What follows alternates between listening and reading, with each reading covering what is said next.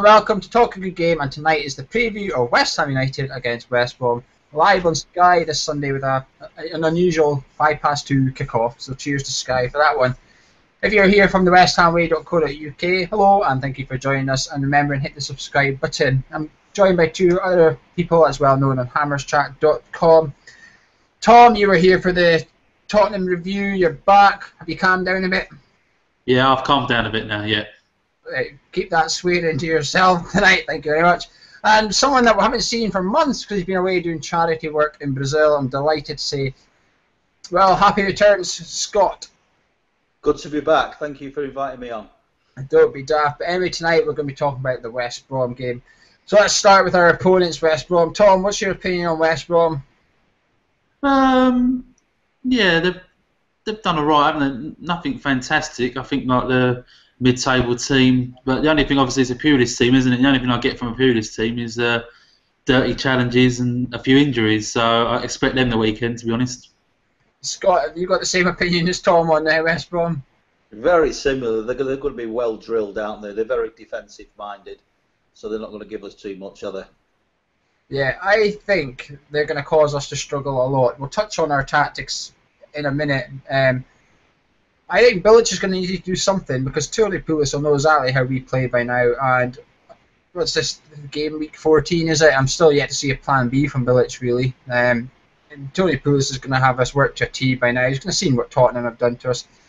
I'd be very surprised if they've got any intention of crossing the halfway line either. I think they'll just sit back and let us ask questions. And I don't know if we've got the answers, to be honest with you. Tom, are you expecting some massive changes? Obviously, Mark Noble's suspended. Scott Styles. But in the back four, are you wanting to see changes in the back four? Yeah, I think it's time Ogbonna comes in. Obviously, he paid all that money for him, and he's a world-class defender.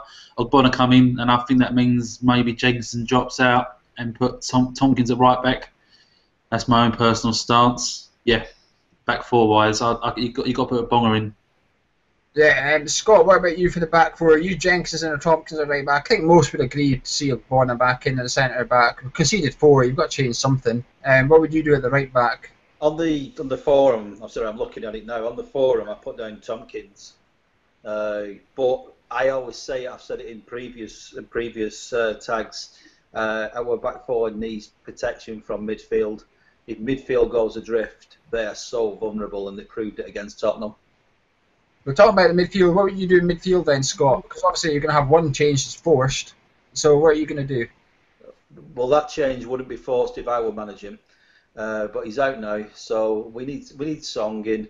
We need to shore it up. We need a bit of grafting there. Whoever's in midfield needs to graft because they're going to be strong in midfield.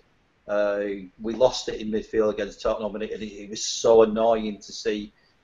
Just people's heads going down, and it was just a disarray. We need an organised midfield that's going to put a shift in. Tom, up front, obviously on Sunday there we had Carroll up front with Sacco in the wing. It's not worked. What are you hoping Bilic does different this Sunday? Well, up front, Red. Well, now I mean you've got 3 options, haven't you? You've got Carroll, you've got Jedovic, and you've got obviously Sacco, so we've got to go 1 up front, haven't we? Put 5 in midfield, get obviously the old 4-5-1, because obviously, and for me, put Carroll on the bench, or if he's going to put Carroll on, he's got to go 4-4-2. He can't play Sacco on the wing again and put Carroll up top. He just can't do it. Scott, our captain is out, obviously, so who would you give the captain's armband to? Because for me, on Sunday, we were missing a lot of fight on the pitch. There was nothing. No one cared for my liking, and it was worrying to see. So we need someone that's going to rile the players up. Kevin Nolan did it. Mark Noble, I don't think, can do it. Who would you like to see the captain's armband to? Reid. Yeah, I'd have given it him at the beginning of the season. I think he's a leader. And I think he cares about things, and I think he's in that right position to be able to look forward and start to organise people. And Tom, are you confident, Tom, for Sunday? Are you confident? I want to be, but now was he 1 point in 9 the last 3. This is this is where Bilic has got to earn his tack, hasn't he? Really, as he's got to earn his money now. I think the fans are going to be expecting a win, and if we do or lose or maybe have a bad draw, fans could start to turn him, couldn't they? I mean, I won't personally, but it's the cutthroat nature of the Premier League, isn't it?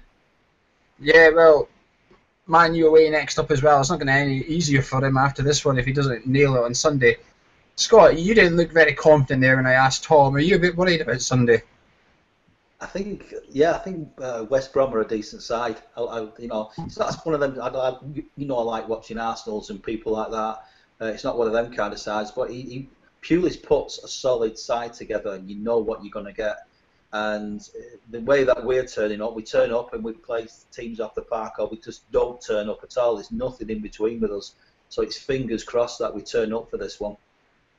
Yeah, I'm worried. I'm very worried, actually. We've only won one in our last 5 against West Brom in all competitions, and that's without Tony Pulis being there.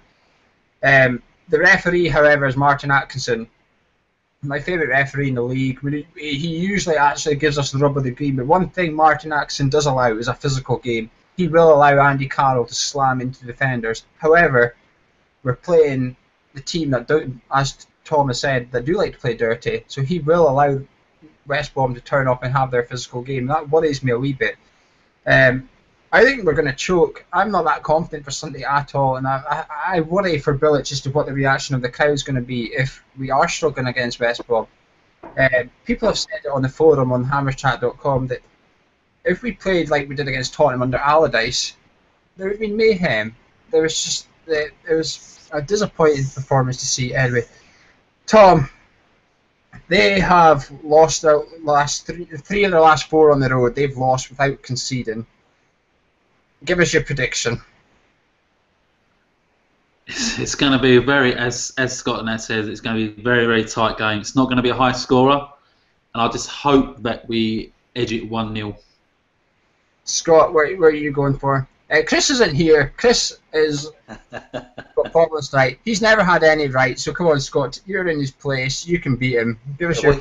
I've nothing to play against, have I? Gee whiz. I never back us to lose, so I always say that we'll win 2-1. But that's only if we get the crosses in. I don't want to see people getting down the side pretending to cross and hinting that they may cross. I want them crosses getting in, and I want Sacco to be getting on the end of them. So 2-1. Yeah, that's what I would see as well. I think we're just going to have to accept that we're going to have to play a little bit ugly against West Brom and put the crosses in the box. Yeah. But there's nothing to stop you playing the nice, pretty football to get into the final third. But once you're in the final third, get that ball swung in to, for me, Carroll and Sacco, and just put their centre-backs under pressure. If their centre-backs win it, we've got plenty of bodies out. We'll have Lanzini's Song, Czech sitting outside the box waiting to mop up. In terms of getting a second ball, I don't know if we've had a better midfield to do that in a long time at West Ham. But I think we need to play right. What's that? Would you like to see Antonio the weekend? Do you think it's time that we give him a fair crack at the whip? Time for everyone to see what he's made of? I'd like to know what's going on with Antonio first. Whether he gets a crack of the whip or not is one thing, but if he's not going to crack the whip, I would like to know why. Bilic was just honest and said he's not fit enough yet. He's not ready for the Premier League yet. You'd almost understand a wee bit. You'd have answers, but it's the fact that he's sitting on the bench every week. Ryan from West Ham Fan TV made a good point. Why is he on the bench if he's not coming on? It's a waste of a space on the bench. He's also got zero intention of bringing him on. Otherwise, when you're 3-0 down away to Tottenham, you would put him on just to get game time, just to see what he's got. But he didn't. He put Jalovic on, who Bilic knows, like he's his best mate. There's no point putting Jalovic on. We're not going to learn anything. But give Antonio a go. I assume, Tom, that you're wanting to see Antonio, are you? Yeah, I want to see Antonio. I think Moses obviously playing hot and cold. Yes, I want to see Antonio on the left, Lanzi on the right. As you said, 4-4-2. But Song and Kute in the middle, maybe Obiang. But yeah, and Carroll and Saka up front. Yeah, well, one thing I will say though is if we win this weekend, Scott, I'll put it to you, if you got offered last weekend a draw against Tottenham and a draw against West Brom, would you have took it? Definitely.